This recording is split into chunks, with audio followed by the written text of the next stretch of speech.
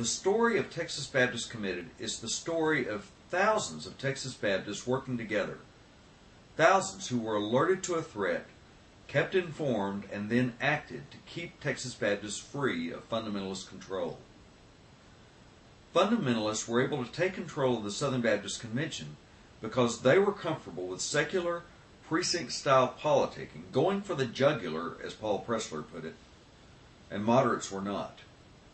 In 1993, Walter Buddy Sheridan edited a book entitled The Struggle for the Soul of the SBC, Moderate Responses to the Fundamentalist Movement. Jimmy Allen wrote the chapter on Baptists Committed. He had been the outgoing SBC president at the 1979 convention meeting in Houston, at which fundamentalists elected Adrian Rogers as the first president in their takeover campaign. In the mid-1980s, Jimmy Allen was one of the leaders in organizing moderates to respond. But Allen recounted the story of a group that was slow to respond, having been assured by political observers that the sudden ascendancy of extremist fundamentalism would soon be counterbalanced by the efforts of more responsible elements.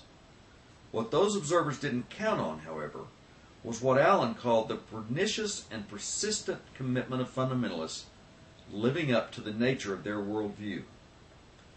Few moderates, he wrote, could really believe that secular political methods had been adopted and applied. At this point, it's important to recognize that the reality of 30 years ago is the reality of today.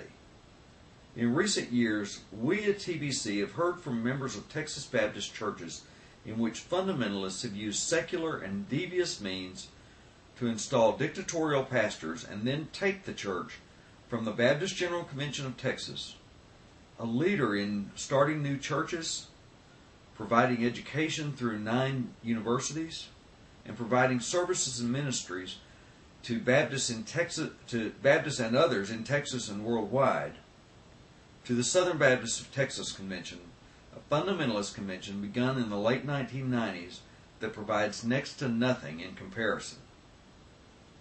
In the 1980s, moderates lost a convention. In 2011, we are losing churches.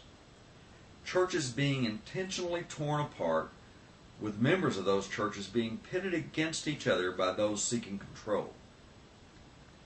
Jimmy Allen wrote that in the mid-1980s, moderate mainstream Baptists finally began waking up and taking action. In tomorrow's Baptist Brief, we'll look at a few key events that led to the founding of Texas Baptist Committed.